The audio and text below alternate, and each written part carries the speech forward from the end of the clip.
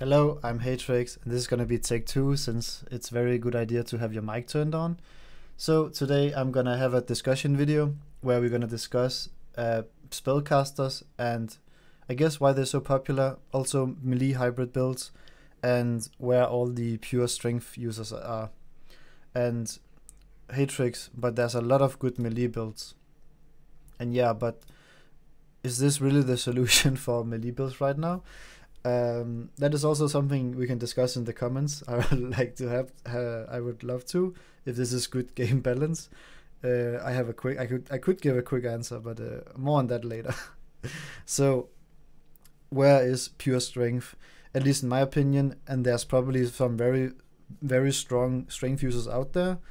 I haven't seen them. I've seen a few Whirlwind boys. I've seen maybe one Dragon Warrior, and he maybe bad gear, but didn't perform that well. Seen a few Whirlwind boys, seen single-minded Fury boys, but besides that, I mean, right now it's mostly mental quickness users and spellcasters, so maybe I could be wrong, maybe it's what I've viewed, but this video I want to just put out. There's no like real direction or bigger conclusion besides that I want to discuss, maybe have a solution for how strength users can be improved so we can get that back on the menu, because heavyweight, Dragon Warrior, all of these cool like pure strength, pure warrior builds have, I guess, been missing from my view.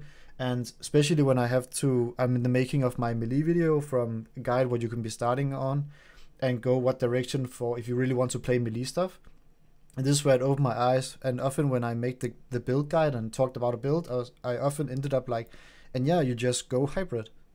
But wait, why are we always going hybrid right now? So let's also take a look at the builds. Some melee outliers. This is some of the bigger performance I've seen. Corrupted Millstorm were hard to place here. Lava Sweep also hard in between. Feral Cats, not many of them, but the ones they are very strong. Double Down, Dark Intent builds, also very popular. Hybrid build. Paladins, the one strength build we have and have a lot of, but hybrid again. So really want to dive in on the also single-minded Fury. Have a few of them I've seen, but often they are hybrid and not pure strength. So why is that? We have the node mental quickness. So basically it's like your intellect allocation, but it's only 25% less power. But it's just so strong that you get both this capstone and all of the scaling, and the scaling from attack power. And since we have the scaling that changed, it's also one of the reasons why this is so strong. Put this down here because single-minded Fury can both be played as a hateful strike, one of the options, but more on that another time. And Stormguard for more spell power scaling. And this is what I meant with the spell power. So now all spells, most abilities scale from both attack power and spell power. So why go either pure caster or pure strength attack power if you can just go both and get the most power for like your piece of equipment? Also gonna mention some, when I talk about like good outliers and why spellcasters are strong, this is some of the stronger ones I've seen. The builds that can pull everything, not easily, but between 10 to 20k DPS. This is the one I've seen mostly top the meters in the runs I've done. I mean, I'm raiding in a guild, so some of my like views are often based on the few people that are raiding there, but also in other pucks I've seen most of these builds out there. And why are we seeing so much spellcasters? I mean, most of the reason I would give the blame to these crit nodes, because it's so easy to get the spell power scaling and the crit scaling going for spellcaster, because you can hit any of these 8 and you get all of your crit damage compared to 150% normal. And you get, if you fully roll, you get the capstones, and most of these you can even combine them. Spell power vengeance, very strong combo if you're in that, and you can get your mana down. And what do melee have to get the construct? If I ask you to even mention one of these before I showed you, you're probably like, what do melee even have to scale crit? Not that much. I mean, Prey on the Weak are for all of them, and then there's the rest. But yeah, so to even scale your warrior build for a start, you really just need to roll Impale. And if you don't, you are in a very, very bad position. Also because most builds now, to get to that like 10k, 15, 20k DPS mark, that like really in-game people are and want to, you don't have to get there, but many people want to get there. Well, you have to have Impale, and you have to hit that. You have to hit one specific talent compared to hitting 8 different ones. So a lot of reason there. I mean, this is the same going for spell hybrid, I guess, but yeah, for at least for the issue with pure strength. Also for rogue users, I mean, we have some energy users like the cats. We have Sinister Strike double down, but the energy, like for spellcasters, you can most of the time card your 2 or 3 legendaries, and then you can card like 3 different damage outputs. But if you're doing a melee build, you either have to choose your legendaries, maybe 2, and then you have to start rolling your energy regen, or you have to like spend your cards on it, and then you don't have damage. So you have to like hardline, like choose, are you getting the energy or just planning on rolling it? So, and the more you have to roll, the harder it is to roll the build, and the less you see the build because it's harder to roll. It would be my observation for it. And yeah, outliers are double down and the cat. So let's take a look at how a pure strength build can even start scaling the build. There are also attack power, but more on that in the next slide. And we also have some strength increase, but this is common for all stats. So yeah, there is not much. I could find these 4, maybe I missed one. Bad napkin math, I think it's 25 maybe. But yeah, not much. Also, you can scale attack power. These 2 nodes, maybe there's 1 or 2 more. And you have True Shot. You also have Aspect of the Beast. I forgot to put it here. And then for the contrast, let's look at Intellect, what we are rolling with. So all of the percent increases and all of these nodes, I know Cruelty had crit on it as well, but all of these nodes have like inbuilt crit chance or some nice benefit. And yeah, you like baseline, you get 38, like not baseline, you have to roll them of course, but this is what you can end up with your build, and there's so many of them, so and very strong, so good chances to roll it, and also low levels, so a lot of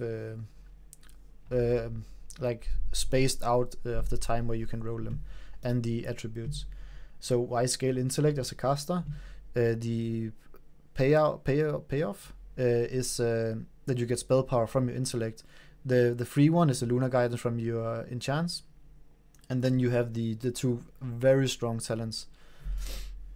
And even after or with the in-scaling, you also get the crit. You also get crit from just having Intellect. And so you also get the power, like if you compare it with Strength just get the power. This also gives you the crit. 6% crit baseline from 2 talents, if you have them of course. And you get 6% crit of Intellect if you have Mental Strength. And you can, if you combine Mental Strength and you're even rolling like Molten Armor, then you're looking at 11% of your Intellect as a crit. Very strong. Also, so right now we are in tier 1, 1.5, almost Blackwing layers coming out. So right now we're looking at the tier 1 sets, and we have like Arcanist Robe, very strong Intellect payoff again. And soon when the Temple is coming out, we will have an even stronger one, because then you can have only a free set to get such a strong modifier, and you can even combine it with any M+ set. To put it in perspective, what does String have for their all? If they get all of the talents, they get 25. They get some benefit from being strength, pure strength, from chance to get strength. Only a chance. I don't know what the chances are, but really have to be good.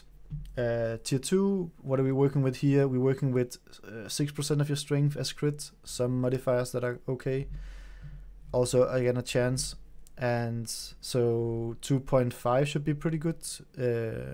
Crit hit, like if you compare it to the Intellect one, 5% Intellect and 5% spell power of your Intellect. Strength doesn't really have many payoff again for going this, compared to what they have to roll and stuff, from my observations. And something else I want to mention, all of the big stances for spellcasters, melee doesn't really have like something that correlates. So these were so strong because they were bind to, you had to pick them or another epic, and the power level were like 5 to 10% damage from the epic in most cases, unless it was built around. So, and you also could just choose Moonkin, but now you don't even have to, like, it's not binded to, you have to pick between it. You can just also have any of these three like big stances, and Moonkin is just like kind of lackluster now. You get 3% crit from being Moonkin, and you have to spend your like 3% crit compared to this, and this buff, it doesn't even stack. So why not just have one talent point and you get all of the benefit from Moonkin basically. And mana is again not really needed. Bosses die too fast to mana being an issue, at least in most cases. So let's compare it again for melee. What are the other ones? So we get a lot of armor penetration for battle stance, and battle stance, like for a level 1 ability that is free, that is pretty good. So good option for pure strength, would say. And also Berserker stance is 5% crit, and there's an upside for getting the talent. So when you compare to spellcasters, at least melee and pure strength had that one thing going for it, that you can just pick battle stance at level 1 if you don't have to pick anything else, if you're not like a very heavy crit build where you need the Berserker stance.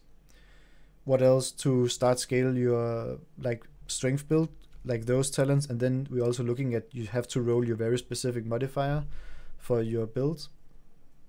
Put any melee build specific. If you need to scale it with mortal strike modifiers and stuff, you have to roll that.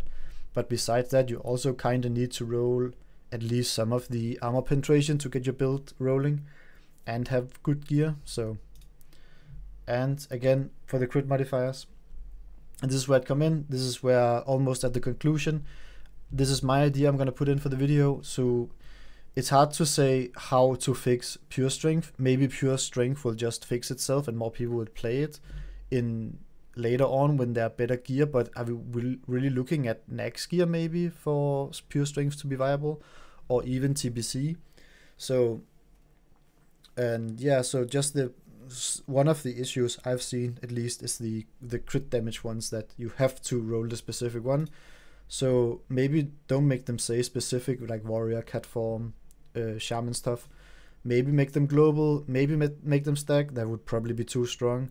So maybe make them have capstones. Capstones is also a discussion for another video. Capstones right now is in an odd place because the power gap between a talent with capstone and not having the capstone are so huge when you are like having to roll your talent. Another video discussion. But that was my idea for what could maybe improve pure agility, pure strength. But let me hear yours opinions in the comments. And yeah, so my conclusion, is strength bad? It's hard to say. I mean, I haven't seen that many of them, so maybe they're just built-in rogue builds and very good at stealthing around.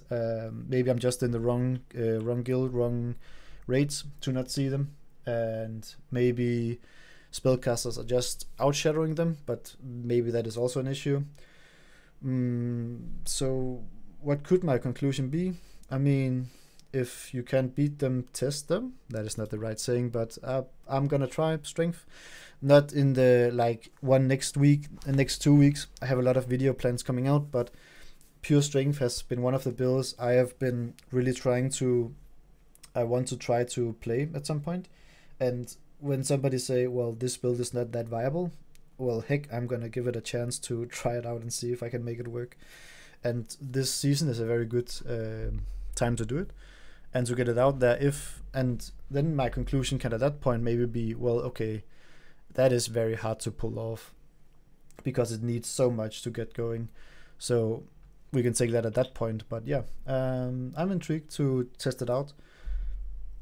And I don't think I have more clever stuff to say. I mean, this is gonna be open-ended. That was the purpose. And yeah, gonna leave it to the comments. Hope you want to take it up and see what your opinion are about pure strength, maybe pure agility.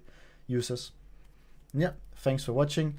I have some very nice builds coming out. If you don't want to miss I think I have a part 4 of Wildlands coming out. I have a nature healer build guide coming out, everything around nature healing. I'm gonna try and make a build guide around. And my melee beginner guide. My melee build guide are probably gonna get postponed until I find a good solution to not just say use fill infused weapon or use mental quickness for all of your builds.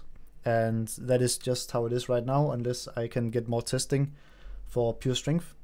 But yeah, thanks a lot for watching. See you in the next one.